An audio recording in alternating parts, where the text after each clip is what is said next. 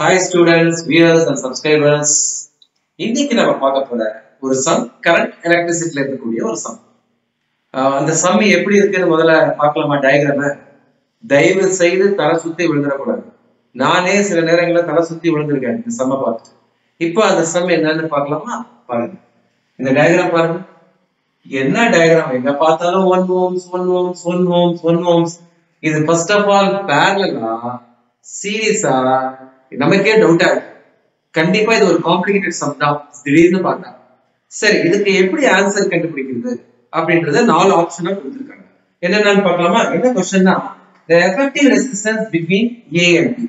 A க்கும் B க்கும் உள்ள டோட்டல் ரெசிஸ்டன்ஸ் கேட்டிருக்காங்க. தமிழ்ல மின்தடை அப்படின்னு சொல்றாங்க.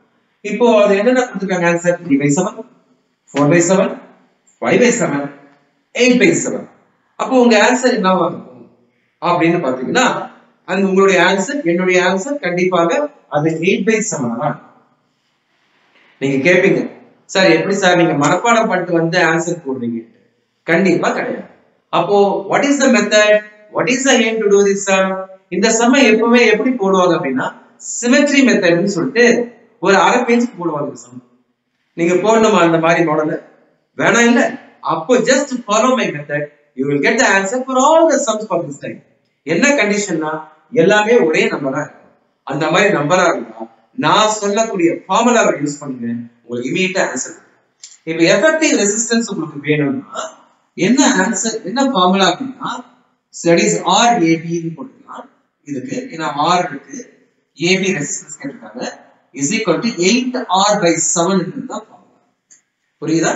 அப்போ R உடைய வேல்யூ என்ன? R ன்றது ரெசிஸ்டன்ஸ். அப்ப ரெசிஸ்டன்ஸ் என்ன இருக்குங்க? 1 ohms இருக்கு. அப்ப 1 ohms சப்ஸ்டிட்யூட் பண்ணீங்கன்னா 8 into 1/7. அப்ப என்ன answer? 8/7 ohms. I hope you got it. உங்களுக்கு புரிஞ்சிருக்கும்னு நினைக்கிறேன். இப்போ ஒரு நம்பரை மாத்துச்சுமா நீங்க ஆன்சர் சொல்றீங்களா? Yes. Be ready with your pen. See பாருங்க எல்லா இடத்துலயுமே I am changing as 2 2 2 2 here also 2 here also 2 and finally here also 2. எல்லா இடத்துலயுமே 2 கொடுத்துட்டேன். அப்ப உங்க ஆன்சர் என்னவா இருக்கும்? Formula 8R/7 தான். Correct. தெரியும் எனக்கு. So you got the answer. That is 8R/7 is the formula. If you substitute here, what you get? It is 8 into 2 divided by 7. Your answer will be 16/7 ohms. So சூப்பரான ஒரு ட்ரிக்கை நீங்க கத்துட்டீங்க. எந்த லெசன்ல? Current எலக்ட்ரிசிட்டில. So உங்களுக்கு இதே மாதிரி model ஒரு some கண்டிப்பா ஒரு ஹோம்வொர்க்கா இப்ப நான் கொடுத்திருக்கேன். நீங்க டிஸ்ப்ளே பண்ணிருக்கேன். இத பார்க்கலாம். இதுக்கான ஆன்சரை தயவு செய்து கமெண்ட் ஏரியால நீங்க கமெண்ட் பண்ணிக்கலாம். சோ இன்னைக்கு இந்த வீடியோ பார்த்ததுனால ஒரு அழகான ட்ரிக்ஸ் நீங்க கத்துக்கிட்டீங்க. அது மட்டும் இல்ல, நீங்க என்ன பண்ணணும்?